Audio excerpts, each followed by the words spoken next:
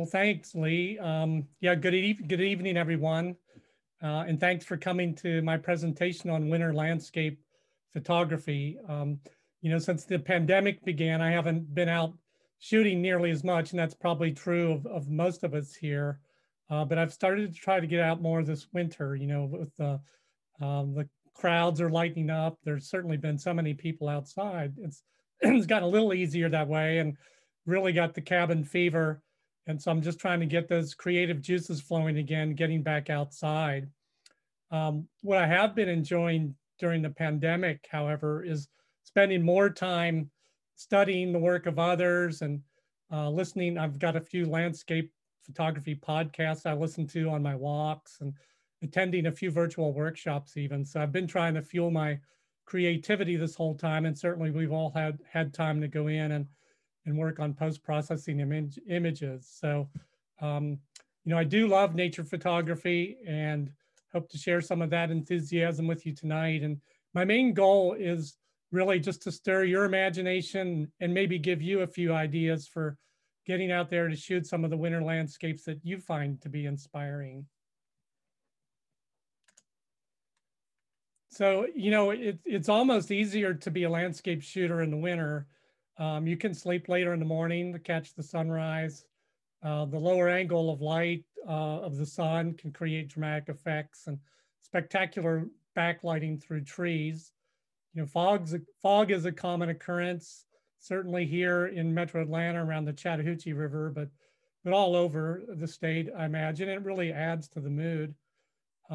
Trees become great subjects, and especially if they're covered with snow or ice. We don't get much snow here, but we certainly do get some ice. And the problem is that the cold weather makes it challenging to stay warm and comfortable while we try to operate our camera smoothly to get the shot. So, here are the topics I'd like to cover in tonight's presentation. First, a little bit about moods of winter that you can capture in your landscape photography.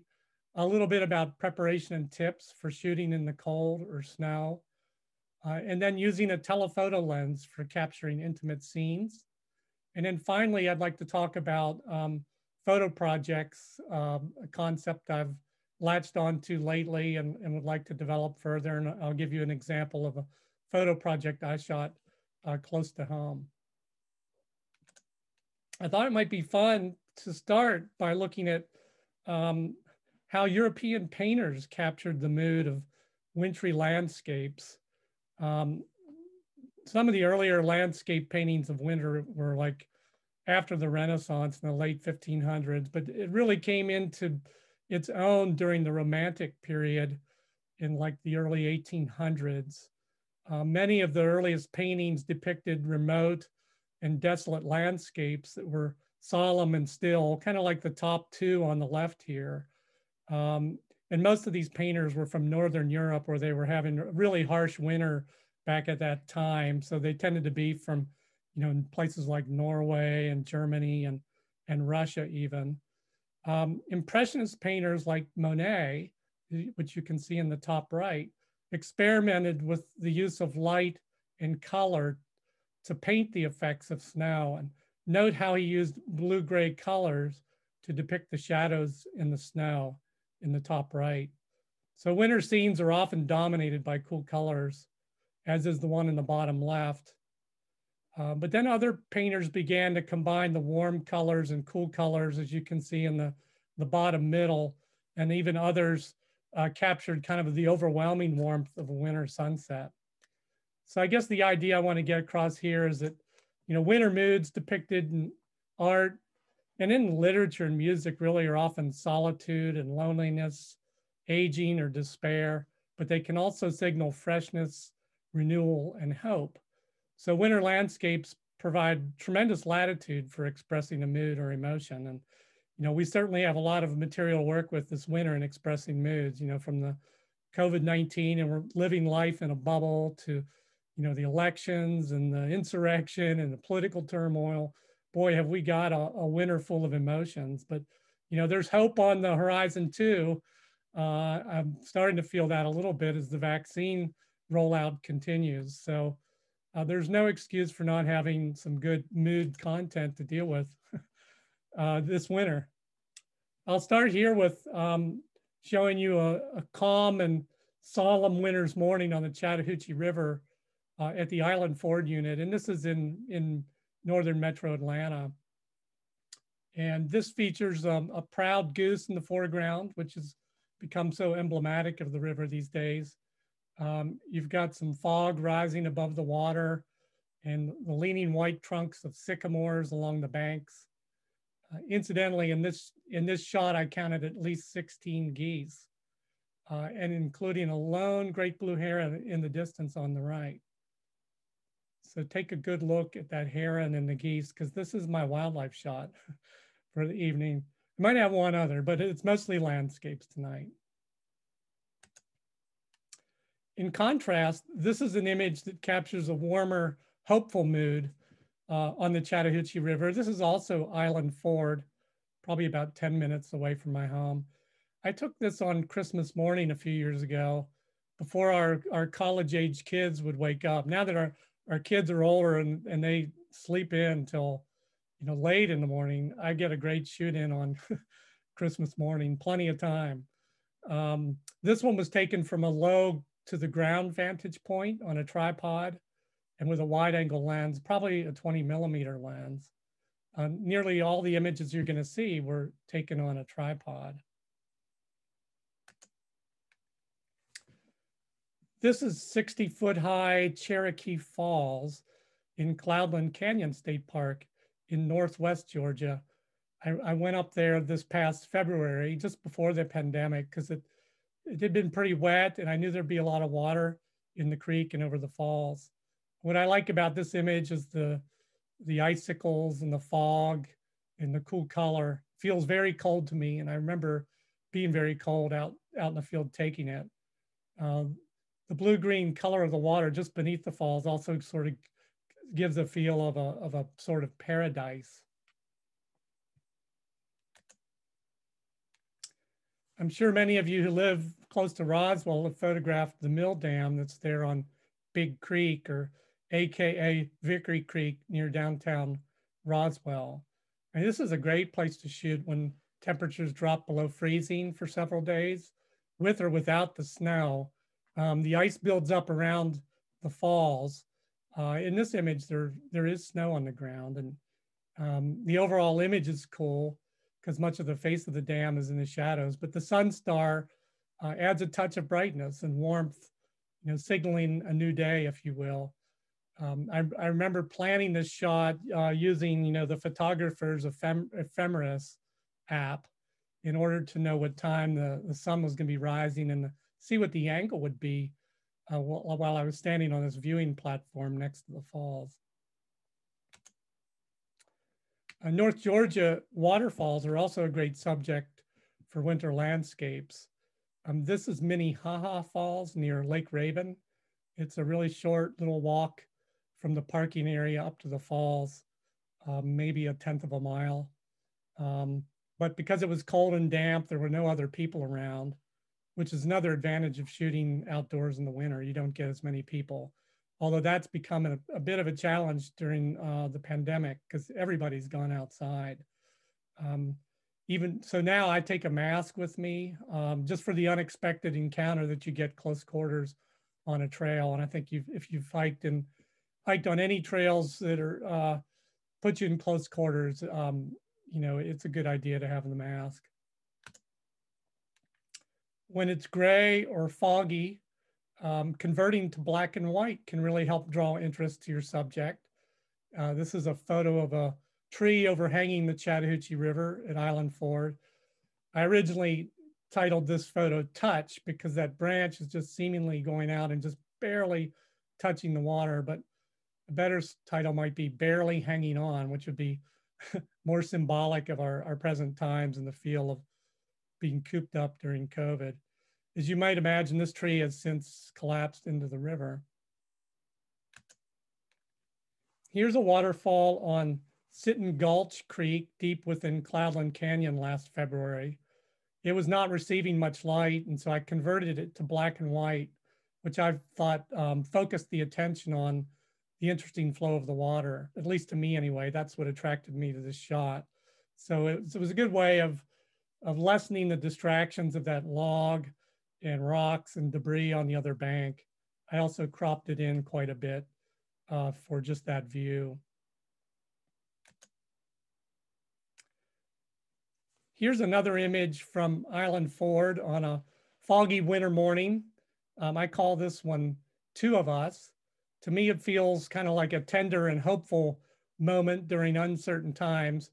I like the mysterious mood created by the fog with the sun trying to burn through, and the tree, which appears to have some mistletoe, which also seems symbolic of the two geese or ducks. I'm not, can't recall which ones they were, probably geese based on number, but I decided to leave this one in color because of the subtle but pleasing tones around the sun and the reflection in the foreground.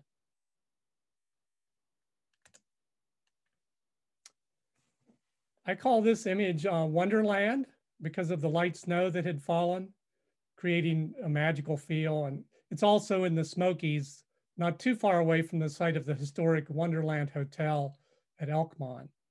This image is on the Middle Prong Little River in the Tremont section of the park. I used a neutral density filter. It was early and I probably didn't actually need the neutral density filter, but I wanted to exaggerate the silky white water, which harmonizes well with the light outlines of the snow on the branches. I know some don't prefer silky water, but or too silky of water. I really like the way it works with this particular image because of how white it makes the water and matches the snow.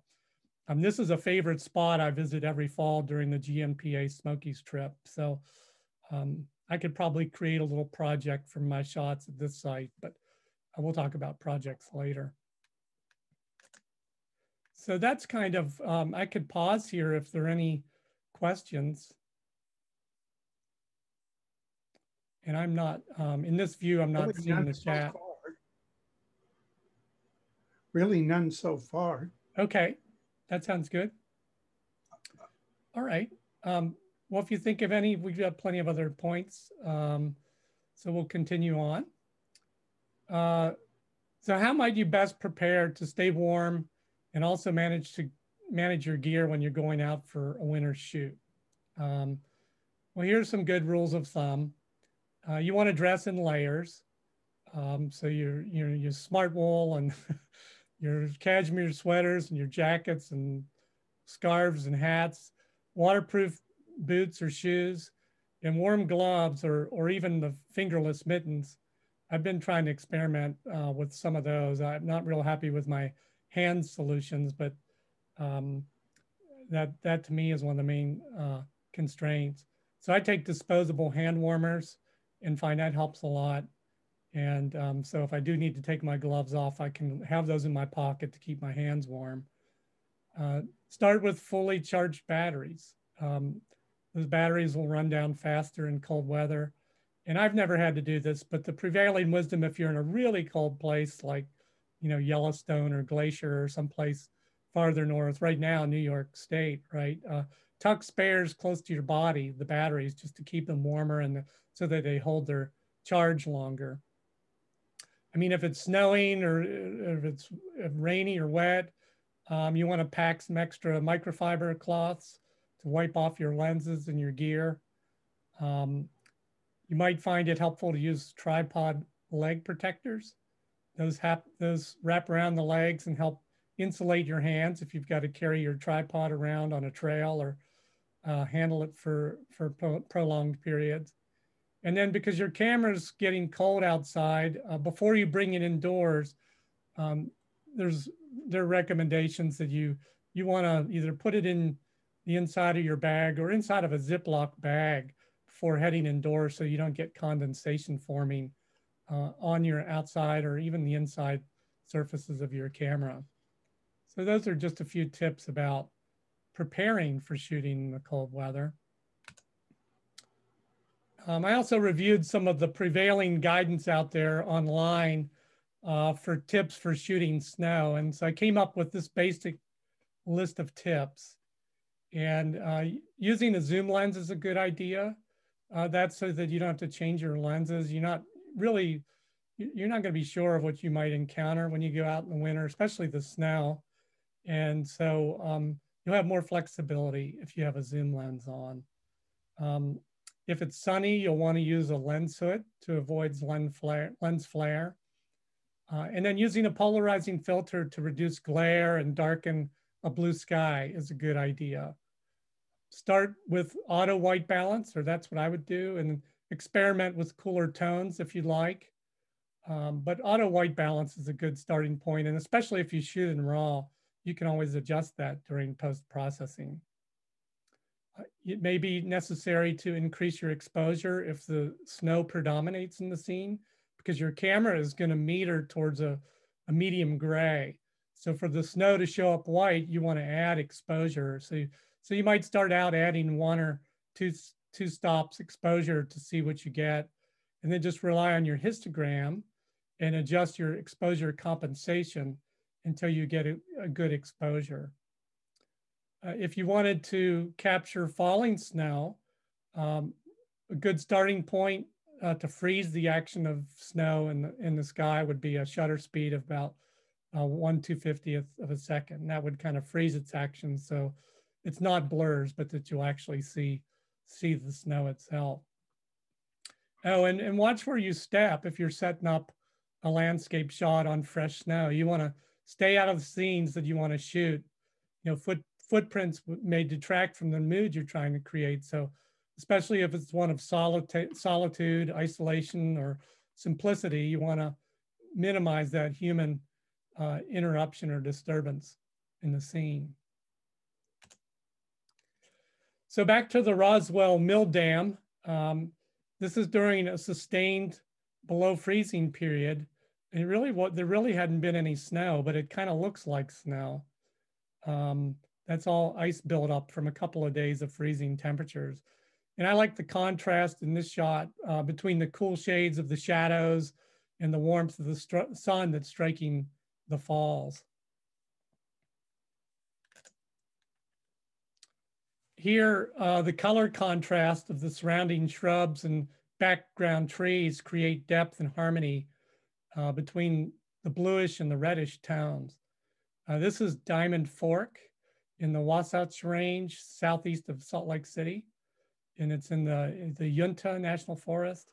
If you've ever driven from Salt Lake City to Moab, which I did 2 winters ago to take a workshop. I took a workshop with Richard Burnaby at Canyonlands and Arches National Parks in Moab. But on the way back to the airport, it was snowing crazy over the Wasatch Range as I was approaching Salt Lake City. And I pulled off on this road into the national forest, and I wish I had had more time. I certainly wasn't prepared. I was, in my street shoes and ready to go to the airport in 8-inch deep snow, trying to get as close to that stream as I could.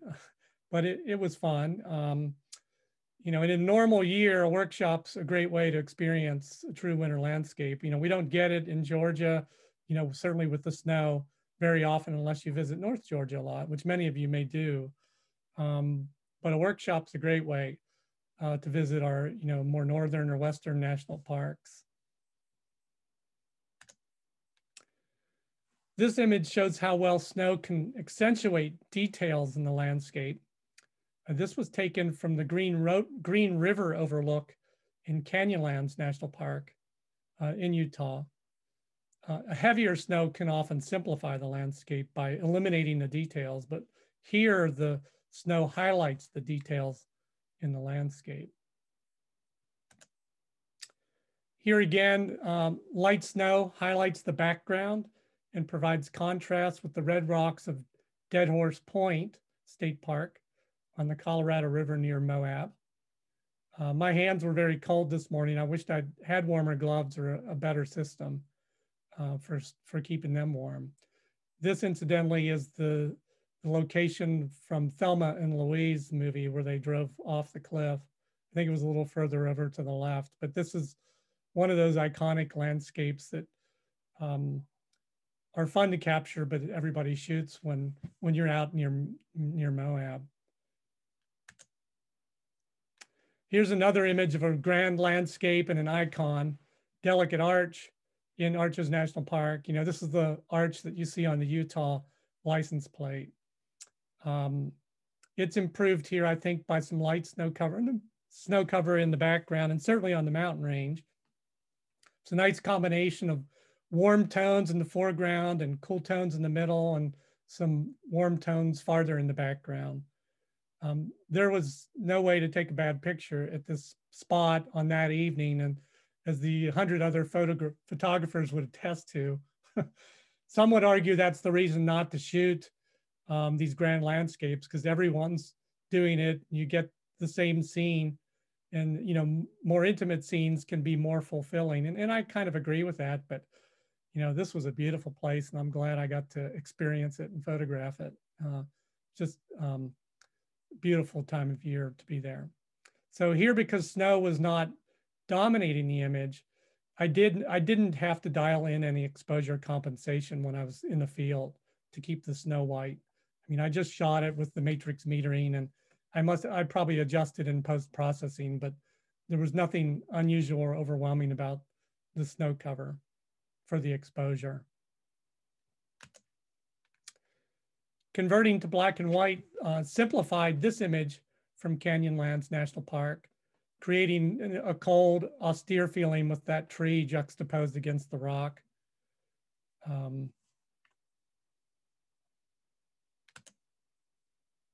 Here's one that you wouldn't see from Arches National Park very often. So this one is a little more intimate, although it has sky in it. But I was drawn to this scene by the presence of water in Courthouse Wash, which is what they call streams out there, washes, because they're usually dry. And I guess when they do flow, it's kind of a wash of spate of water that flows through quickly. I was attracted here by these reeds that were laying down in the water. And this is actually taken with a pretty wide angle lens, probably around 14 millimeters. But the reeds to me are emblematic of the senescence and dormancy of vegetation during the winter. And I converted it to black and white because otherwise it was dominated by red. The red butte in the background, and the water itself was just red as can be. So I was most interested in the dark pattern of the reeds and the trees framing the butte in the background. So I'll pause here again, Lee, to see if there might be any questions.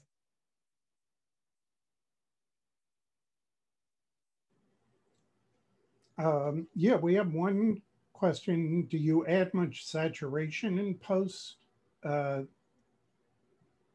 she was referring to the arches shot. Yeah, the delicate arch shot. I didn't add any saturation for the foreground. So that does get that bright, that foreground, but probably in the background a little bit. I would have adjusted contrast, and sometimes that has the side effect of increasing saturation, but I didn't really add in a lot of color. It just probably came about through contrast. Yeah, so it was a very colorful scene for sure. And then there's always the obvious question that always comes up in these webinars. What type of equipment do you use? I would say that most of these shots were taken with, I mean, I'm currently using a Nikon D800E for most of these shots, full frame camera. And then before that, I had a D7100. So some of them might've been shot with that, which is a crop sensor camera. And then maybe a shot or two with the D90 before that. But the D800E probably for most of these. What lenses do you like to use? I mean, you brought up the whole thing about taking, using zoom lenses to minimize the amount of lens swapping you'd have to do. Yeah, I like the 24 to 70 a lot.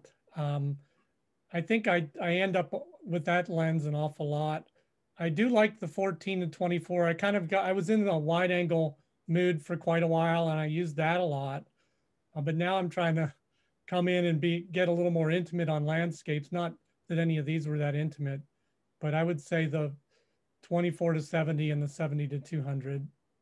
I don't have anything longer than 200 without renting. And sometimes I rent lenses from lensrentals.com. Like I've tried the 150 to 600 before, but none of these shots were taken with that.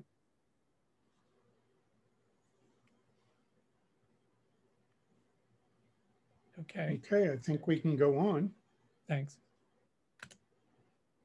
Okay, so lately I have been using my 70 to 200 a bit more, and actually a lot more for my landscape photography. It's practically all I used in the Smokies this last fall, with a few exceptions, but I spent a lot of time with it. But oddly enough, I'm going to start out with a shot that's not an intimate scene, but I want to use it to illustrate something. You know, this is it not an intimate scene because the sky is so prominent in it. And as you might imagine, this was during that trip out to Moab, and in the middle of the day, we were kind of on our own. And so I would go out exploring along the Colorado River. And this is a tree that's right along the bank of the Colorado River, and that bluff is on the opposite side of the river. And I was kind of struck by the color and the graphic nature of the image. And I liked that the tree nearly conformed to the contour of the bluff itself. So that was a midday image. And, you know, I was happy to capture that. I like it pretty well. But when I got into post-processing it in Lightroom, I started to become more interested in this inner part of the tree here in this kind of circular pattern. I don't know if you can see my cursor there or not, but it creates almost a circular pattern. And I thought, well, I probably have enough pixels from my D800E to crop. So I cropped it and focused in more on, you know, my area of interest. And this became an intimate landscape, which I also like, but even better than the other image. And so, you know, by eliminating the context of the bluff in the sky, it creates a more abstract composition and feel. The branches are more prominent against the red rock. So, you know, actually that still has enough resolution that it works pretty well as a smaller print. So anyway, I was resolved to begin using my telephoto lens more after this and to compose and capture intimate scenes in camera. And certainly also I've been inspired by that, by Charlotte Gibbs' presentation in 2018 down in Columbus on intimate landscapes. So she's been a strong influence on me wanting to try those approaches. I call this intimate landscape Overwhelmed. This is on the Chattahoochee River.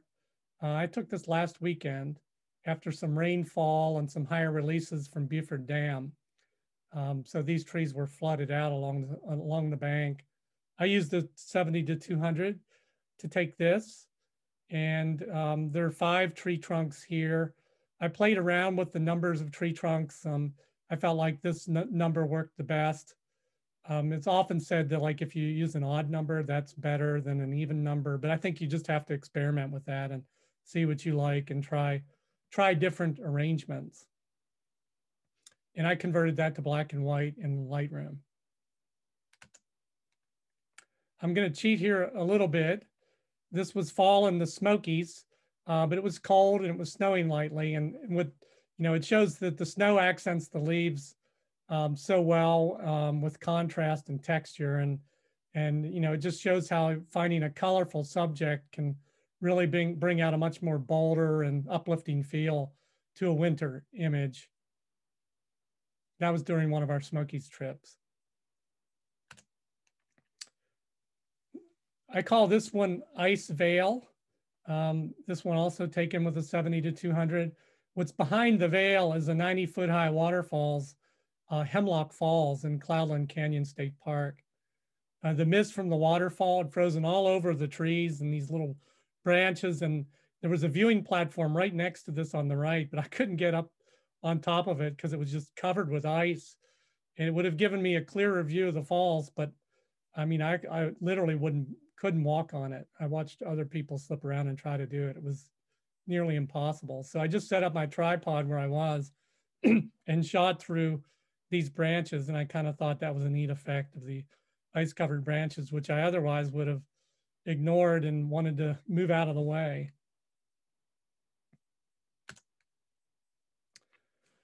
This was an early morning flight into Reykjavik and a view of a frozen lagoon. Oh, sorry, wrong image. This is a decomposing stump protruding from a beaver pond at the Cochrane Shoals unit of the Chattahoochee River National Recreation Area. You know, I like how eliminating the sky and the vegetation around it just creates sort of ambiguity about the scale and makes you wonder about the shot more. The ice and the blue tones here, to me, kind of conjure some solitude and loneliness, but there's a hint of hope with the warm light that's kind of coming in from the right on this decomposing wood. I consider this an intimate landscape, but it wasn't taken with the telephoto lens. This was with the 24-70, probably around 40 millimeters, something like that. This is the same shoal that I showed you in the Wonderland image, but in a different year. This was this past November. I like how the foreground roots and the rock create depth, much like a traditional landscape, but I did eliminate the sky and the trees surrounding the river. But that's not as intimate as you might get. I mean, you can look at the scene and pick out other intimate shots, which is what I did on the next one. I put my 70-200 on, and I composed a scene from this area up here in the riffle that I'm circling with my cursor, and came up with this. And I call this image, if I had to name it, I'm going to call it Boundless Dreams, because to me, it kind of creates a dreamy mood. The only context remaining is that rocky edge on the right side. And if there had been a way to eliminate that, I might have tried, but I really like the dark area that spans across the bottom of the image, and I wanted to retain all of it. So I kept the rocks.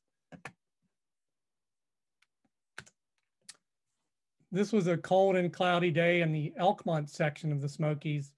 I was high up on a trail above Little River. And I took this image with my 70-200 on a tripod. It's even snowing a bit. It was probably flurries, but you can see some light streaking across the image. But I wasn't trying to freeze the snow or wasn't thinking about that. So my shutter speed wasn't fast enough to do that. I was more focused on the water and the rocks in the bottom of the stream, kind of creating an abstract image.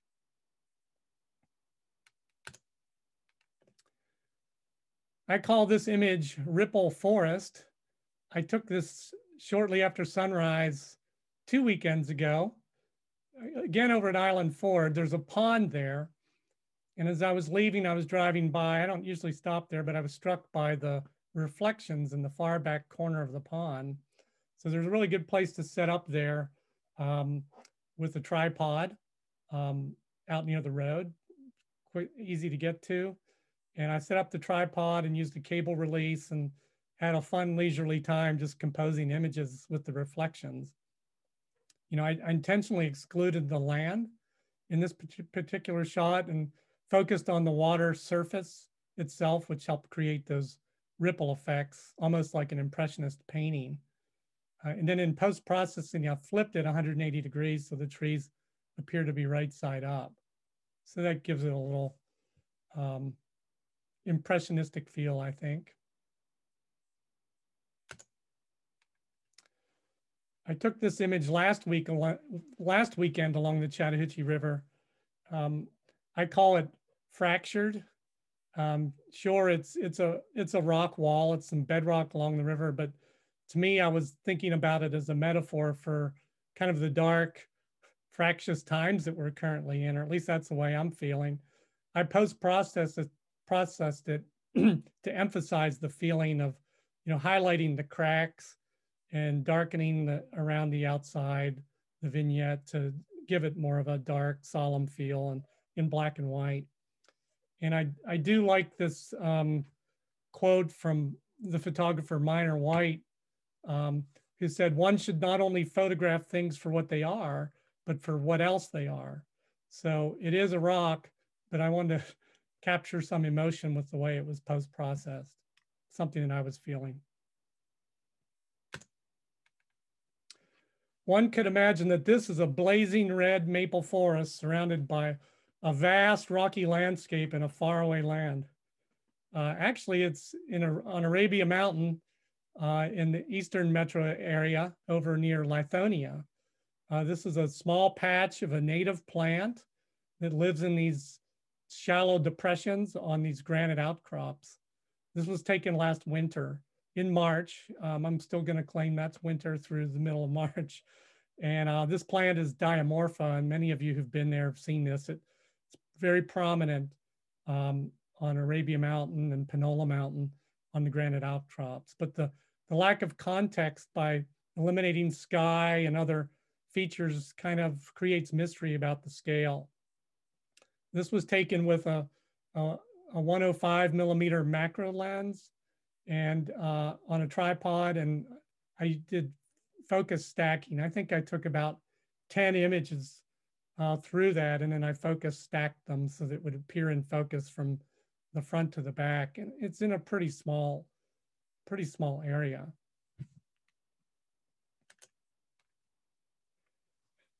And for those of you in the coastal chapter, I'm sorry I don't have many coastal shots in this presentation because it just doesn't feel as much like winter.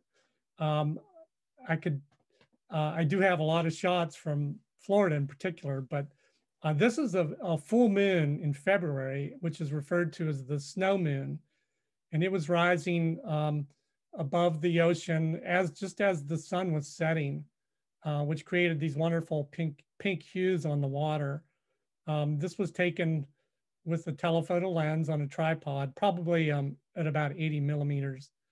And it would have been a pretty image on its own, but what really makes it to me is this auspicious audience that showed up for the sunset or the moonrise that evening. These laughing gulls in the foreground, I think, make the shot just by adding depth and interest to the overall scene. And that's taken with the telephoto. It's not actually an intimate landscape in the sense that it has sky in it, but it feels kind of intimate to me. Okay, so I'll pause here again, and before I go into the last section to see if there are any other questions. Oh, yes, we had a few come in. So what influences you to convert to black and white? Does a lot of snow suggest shooting in black and white? I guess, what's your motivation? Yeah, my motivation in part is how much color is in the image that is interesting to me. If there's not much color and I'm really just focused on the form or the shape of the image or the composition, then I'll try black and white. And to be honest, I haven't done that much black and white. I've been trying it more lately. So it's a kind of fun to experiment with it. And winter landscapes seem like a good subject for that. Yeah. When you're hiking out to a waterfall, what tips do you have in keeping your camera backpack to a reasonable weight? Yeah, that's a good point. Yeah, it can get pretty heavy. I try to decide what lenses I think that I'll need and, make a reasonable bet that I don't need one lens or another and try to take maybe 2 or a maximum of 3 lenses. And I've found that I used to carry the 14 to 24 millimeter lens around a lot, the Nikon, but it doesn't take filters or not very easily. So you can't really use, or I can't use a polarizing filter on it. So I've been taking a 20 millimeter prime lens instead that I can put a filter on for polarizing, and that's way lighter. So I might take it in the 24 to 70, for example, to go out to shoot a waterfall. But nowadays I probably would add the 70 to 200 because it's really becoming a lens I'm trying to use more often and enjoying what I'm seeing from it. About aperture, is there a usual starting point that you have, or do you just have to assess your aperture when you know what you're taking a picture of? Yeah, for the landscapes, I do shoot in aperture priority, and depending on how how deep the field of view is that I want to capture and focus, I mean, I'll probably start at f8 and shoot f8, 11, and 16, and in between. I would rarely shoot at f22, but if I felt like I needed it to get the shot, I would give up some of the ISO to get it and graininess or whatever. But I probably hit them at 11, f11 and f16 a lot for the shots that you've seen. Are you using autofocus mostly, or do you zoom in and focus manually for shots? And if you're doing any macro work, like with your 105, have you ever done any focus stacking?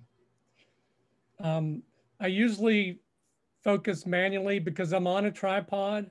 I focus manually most of the time. And I use the live view on the camera so that you can focus more precisely. I mean, you don't always need that, of course, and you could autofocus a lot. I could probably autofocus a lot more than I do, but I kind of into just sort of being a little slower and manually focusing and recomposing and getting it the way I want. And deciding where I need to focus in the image to get everything in focus that needs to be. I have tried some focus stacking. I haven't done it a lot. That one image of the red diamorpha is probably one of the few examples that I've used it where I've, was pleased with what I got. Oftentimes it's been more of just an experiment, and I wasn't as intent on the composition as I was the technique. But I think I'm getting more comfortable with the technique and using it and trying it more often. Okay. Do you use your phone much? Yeah, I take my phone with me everywhere and use it a lot to get ideas, especially if I don't have my other camera with me.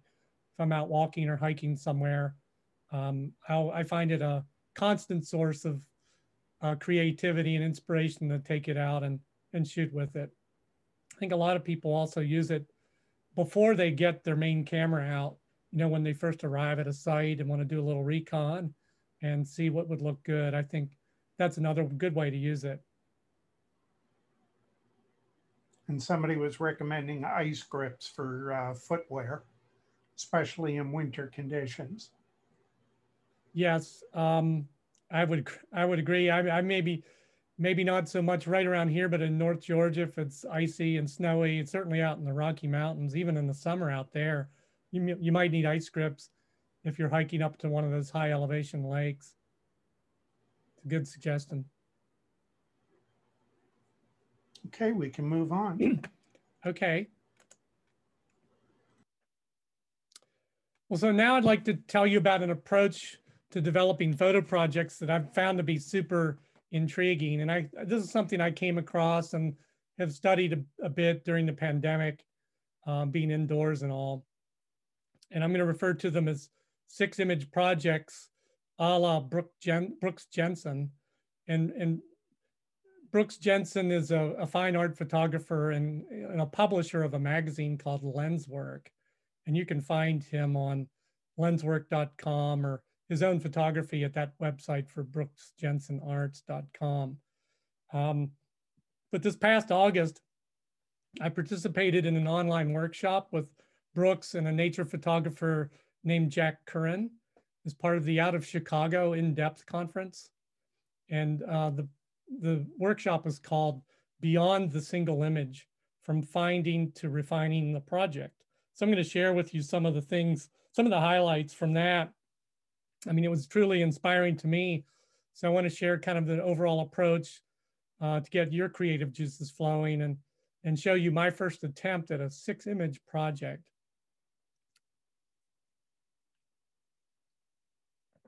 So the idea of a 6-image project, and a project could be anything you want it to be, as many images as you want, but he sort of recommends 6 images as a nice place to experiment.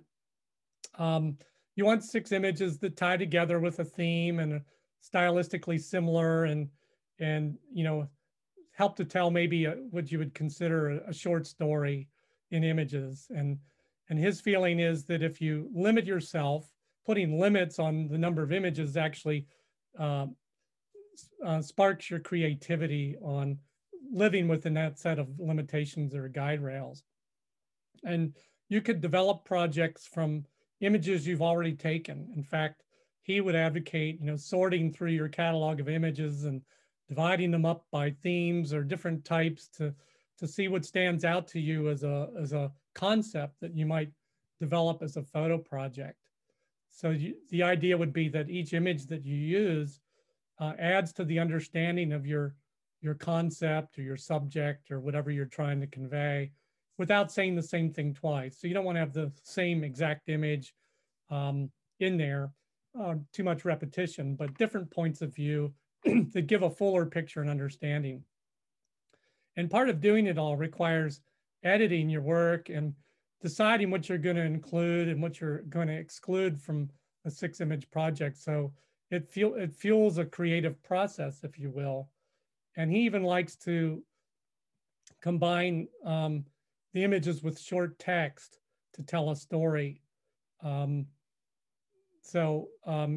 could have a short paragraph or two, or maybe even a poem, a haiku or something like that goes with your images. And together they complement one another to tell the story. And the kinds of projects that you might think of, it could be a common subject.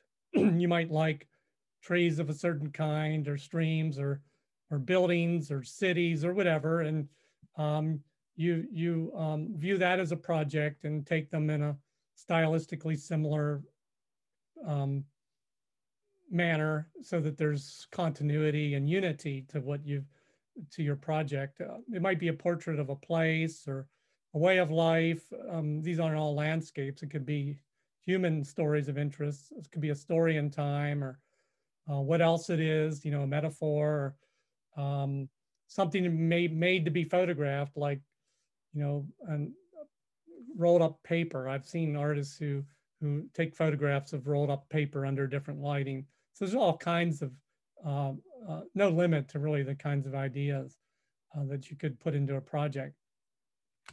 But so I put together this 6-image project from the Chattahoochee River near my house. I can get down to this spot on the river in about 4 minutes. So it's a place I go often in the winter to capture the dawn and sunrise. And I've been going there for probably the last 7 or 8 years, a few days each winter. And it's on the Chattahoochee, and as you probably know, the Chattahoochee River, it's drinking water supply for the city of Atlanta and the greater metro area. It's also a national recreation area, supports a popular urban trout fishery. So, maintaining the quality of the river is important to our life around it.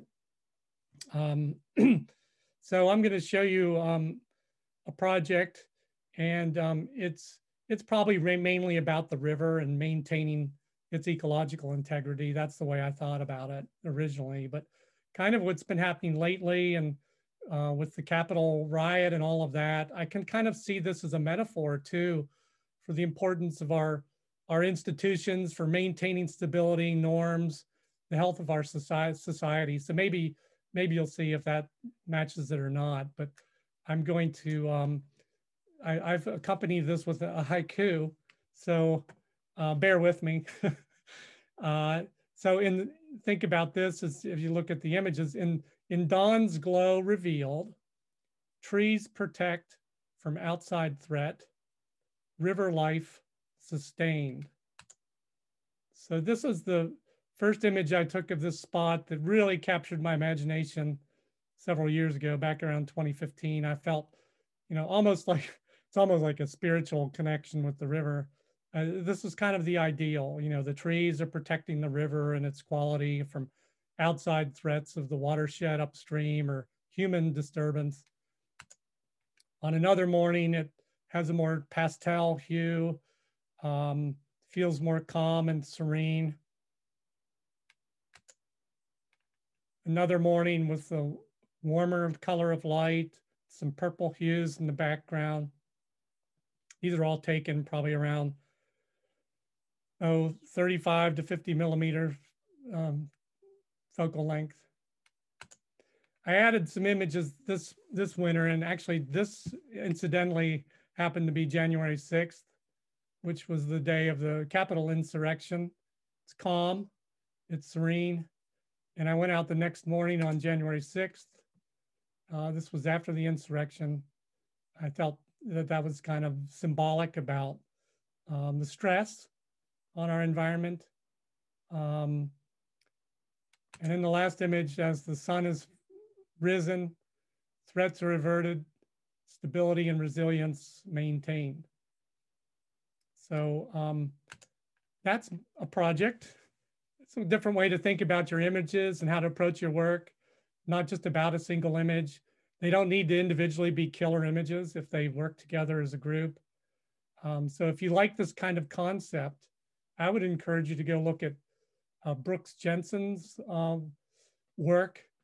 He publishes some books of 6-image projects on his Lenswork website, and they're called Scene and Sixes.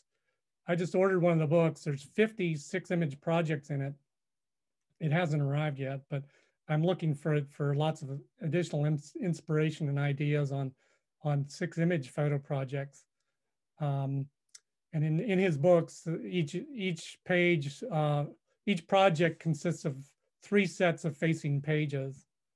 So anyway, you might want to check that out. I think it's pretty neat. Part of the challenge of creating a 6-image project is, as I said, you have to edit it and maintain its integrity as a unifying concept. And here I was shooting the sunrise at that same spot, and then this rower shows up suddenly and just ruined my landscape shot. So I couldn't include this one in the project.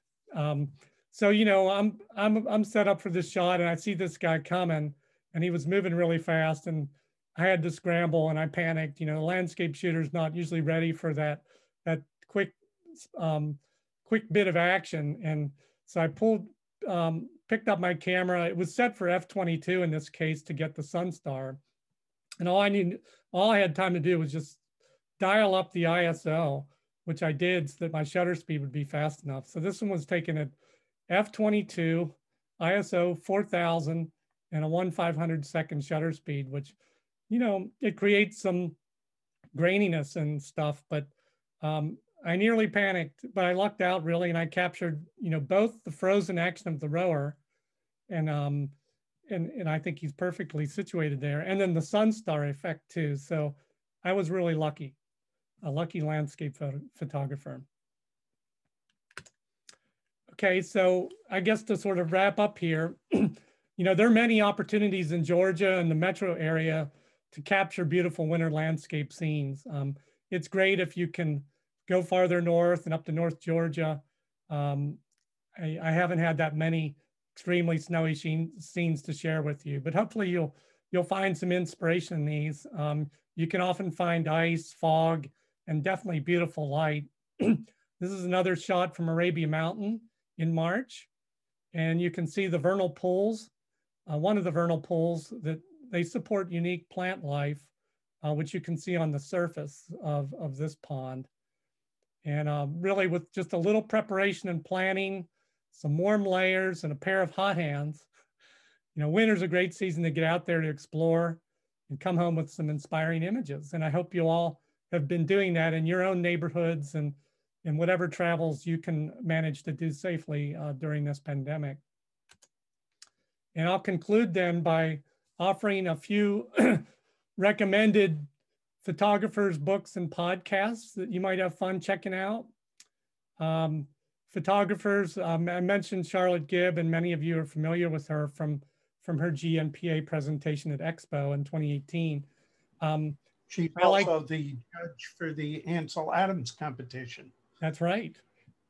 And Michael Fry is someone that she shoots with a lot, and he has a really good Lightroom PDF book that you can purchase. It's not very expensive, but I've learned a lot from him on using Lightroom.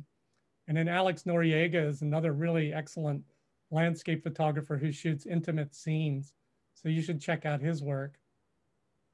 I've listed a few books there that I like and have looked at for inspiration. I wanted to point you to the lenswork.com. Lenswork magazine, I subscribed to that this year during the pandemic, and I'm enjoying getting that. It's all about the photographs. There's nothing about photo equipment and ads about photo equipment and that kind of thing. It's landscape photography. And that magazine will feature 3 to 5 different photographers in each issue. This latest issue has a really neat set of images from Peter Essick, who's from Atlanta, and many of you have seen his presentations, but he's got drone photography of construction sites in Metro Atlanta. And they're just abstract aerial views from the drone of these construction sites. It's really cool. That's the kind of stuff you'll get out of Lenswork. It's more about creativity.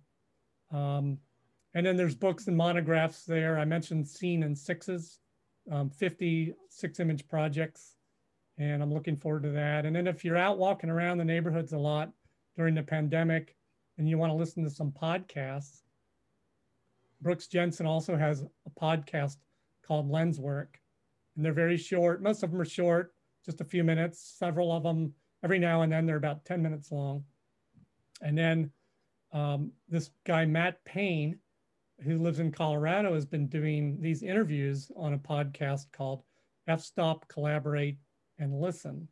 And I would suggest checking out his first 100 episodes from maybe 2018, 2019. He interviews a lot of landscape photographers, including Charlotte Gibb, Michael Fry, Alex Noriega, William Neal. He interviews Brooks Jensen and probably a bunch of other people that you've heard of and may find inspiring. So with that, I'll see if there are any other questions, but thank you so much for attending tonight. And I really appreciate the opportunity to share some of my images with you.